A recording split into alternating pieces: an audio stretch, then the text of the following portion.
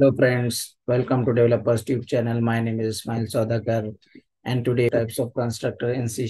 So before proceeding, there are some requisites for understanding the types of constructor in C#.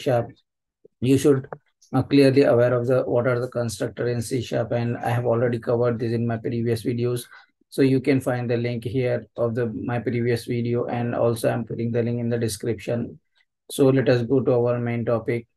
So there are mainly 5 types of constructor in C#. The first one is default constructor, which is also called as implicit constructor or parameterless constructor because it doesn't have any parameter. The another one is parameterized constructor. It contains the parameter, at least one parameter in it. Next one is copy constructor, private constructor, and static constructor. So in this video, I'm going to discuss only default constructor, parameterized constructor, and copy constructor. Remaining two, I will discuss in my next video. So let us go to our first constructor, that is default constructor. So this is my default constructor.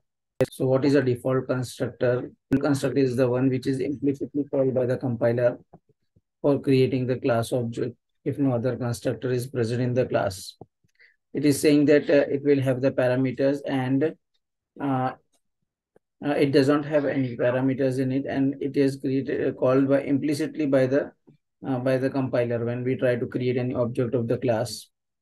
It also called as implicit constructor. Why it is called implicit? Because it is automatically called the compiler. Developer does not call it or does not pass any parameter because it doesn't have any takes any parameters. So it is also called as implicit constructor or parameterless constructor because it doesn't have any parameter. It initializes the member of the class with default values. So if suppose in my class there are two variables, string and string price and any integer value. So by default, it initializes with the default values. So in C#, default value for integer is 0 and for string is null value. So in the example, you can see I have written one example of the default constructor here. This is my car class. And you can see here public car. I have defined here default constructor, but actually if I will not define any constructor here, it is called directly by the compiler. So let us see this with the example. So this is my program types of constructor. Here I have created one class car. So car is having two parameters, name and price.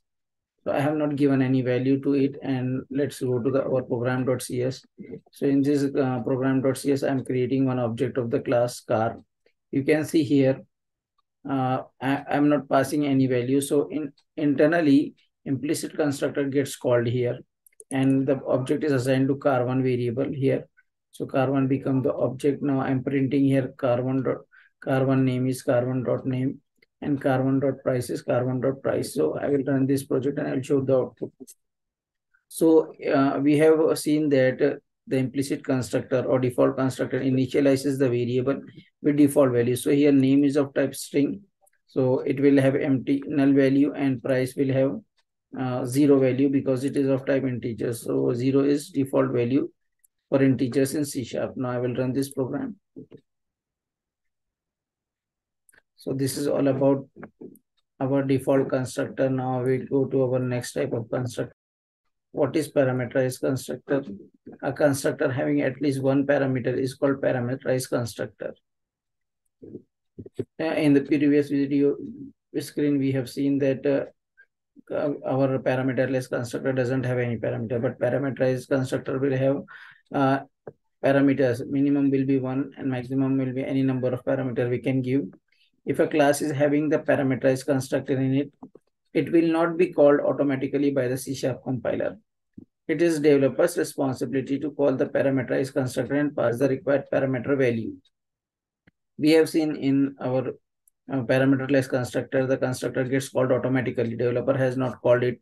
But in case if a class is having parameterized constructor, at that time, we need to call it explicitly and we need to pass the value explicitly. Compiler will not do anything. This passed values to the constructor is assigned to the variable of the class. So if I'm passing two variables, suppose name and price, so this will be assigned to the variables of the class. Right? Variable of the class will be different and parameter of constructor will be different. So class will take these values from the parameters of the constructor and put into the class variable. We can also pass an object of a class as a parameter to the parameterized constructor. So a constructor can have object of a class also as a parameter. This is also possible. Now let us go to our program. So in my types of constructor program, I have created another class. The class name is bike. As you can see here, it is having two variable name and price. And here, this is the constructor. This constructor has two parameters, bike name and price. And this bike name, I'm assigning this bike name and price to name and price of the class variables. So this is parameterized constructor. Now I will run it and we will see the output of the, what output will come. So first I need to paste my code for this. I will remove car code. And for time being, I have copied here.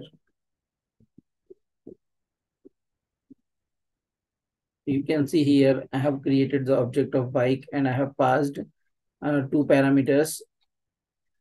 The first parameter is bike name, second is price. So first I'm passing unicorn and second I'm passing 85,000. Suppose if I will not pass the variable, then what will happen? As it will give me a compile time error because there are no arguments that correspond to the required format. So parameter is asking that parameterized constructor asking for values. So I will revert this change. Now the error goes. So explicitly I have passed the values. I'm calling parameterized constructor explicitly. Now I'm printing this value of bike name and price. So let us see the output of this parameterized constructor.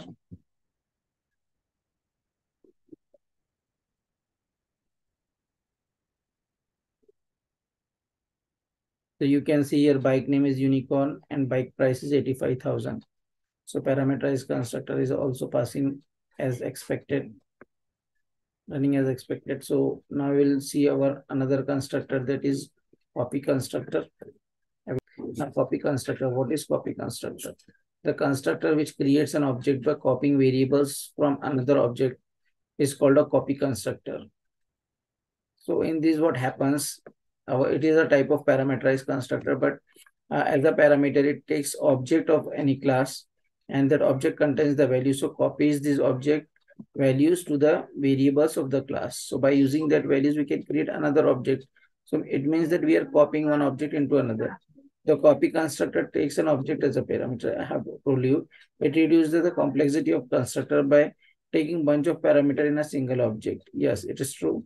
For example, if we need to pass 10 parameters to a constructor, then instead of passing 10 values separately, we can declare them as properties of a class and can send one object as a parameter to the constructor instead of 10 different values. So it reduces the complexity of the class also, of the constructor, we can say. Suppose I'm having different variables of type integer, string, date, time. So if I will declare 10 parameters, then I have to pass 10 parameters to the constructor. Definition will be long. Instead of that, if I create one object and I create the properties to the object, to the class, and when I create the object and assign the values and the whole object, I can send as a one parameter to the class. So that one parameter, it will reduce the complexity. Now we'll see. Here I have given the example again. So we'll see the example here in our code. So this is my type of constructor project here. Now I will remove this and I will paste this. I have created one class with the name truck. Class truck, it is having name and price to variables. And here you can see that one parameterized constructor I have taken. So it is having name and price. Two parameter it will require. So I'm assigning this name and price. Price directly I have given. It is not correct. I have to write price here. So this price will be assigned to the price variable of the class, and this keyword is used for referring to the class variables. So this dot price means this price, not this price. And the another one is the copy constructor. Means this is a parameterized constructor also, but it is taking truck class object here as a parameter and passing this object's properties values to these properties of the class. Because here, so here I have not used this keyword, so it is also valid. Now we will see the output of it. First, we'll go to the program.cs. You can see here in the program.cs, I have created one object, truck1 equals to new truck, and I'm calling the parameterized constructor because our truck is having two constructor here, which I have already shown you. Now I'll come back. So for creating the first object, I'm passing the name as truck1 and the price is 25,000. 2,50,000 is. Now, when I am creating another object of truck, that is truck2, so I am passing this truck1 object as parameter. So what's happening when I am passing this truck1? So this truck1's value is getting copied into the new object.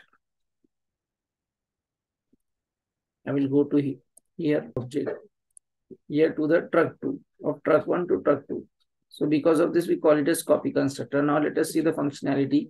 The name of the truck2 will be as that of truck1's name, and name of price will be as that of the truck1's price. So these values are copying here. Now I will run this.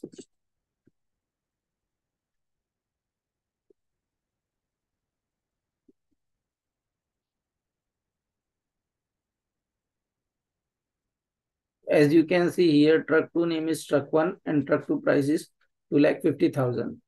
So this is our copy constructor.